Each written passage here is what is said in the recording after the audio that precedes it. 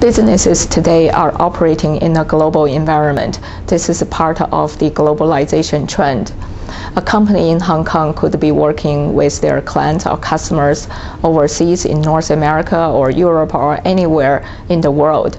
So the communications requirement is really 7/24, no matter in what time zone the customer needs the telecommunications services to be available and at 100% availability at any given time. Network diversity and resiliency in the network really means how the network can react in a failure situation. For example, our network in Verizon Business have multi-layers of diversity built in.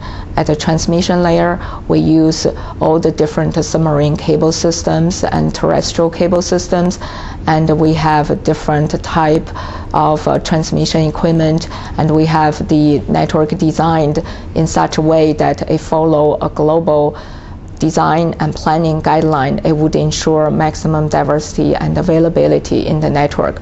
In addition to transmission layer of the diversity and resiliency, at each of the service platform layer, we also have very strict design and planning guidelines, and we have additional layers of diversity built in those product and service platform layer as well. Business continuity has many aspects.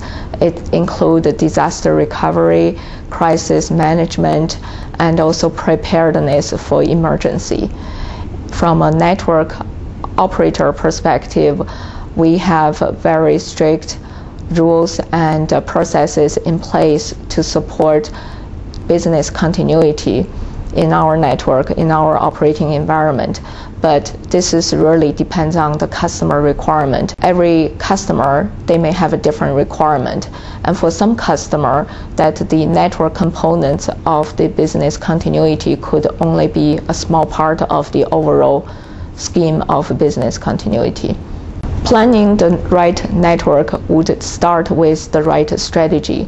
A company must have a very clear network strategy in order to come up with the right network plans. We in Verizon Business, I'll give you a few of the key components of our network strategy when we plan and build the network. Number one, we put a lot of capacity in the network, and we will continue to do so. We continue to invest in our network.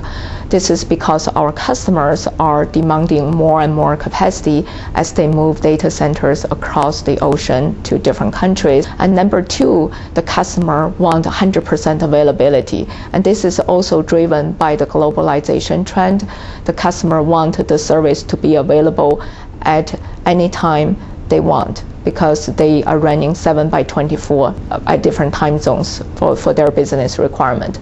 Number three, the customer needs us to be anywhere in the world where the customer business requirements are. So Verizon Business strategy is to continue to expand globally, and we are taking a number of steps to ensure our networks are built in place to support all those customer requirements.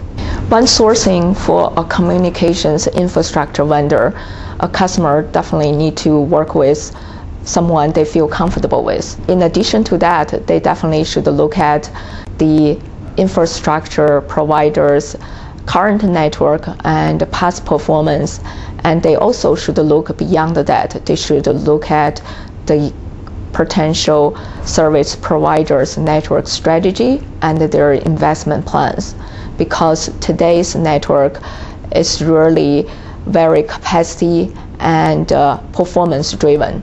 Anyone who does not have a clear network strategy may not meet your future requirements. So a clear network strategy and investment plan is very critical to business success.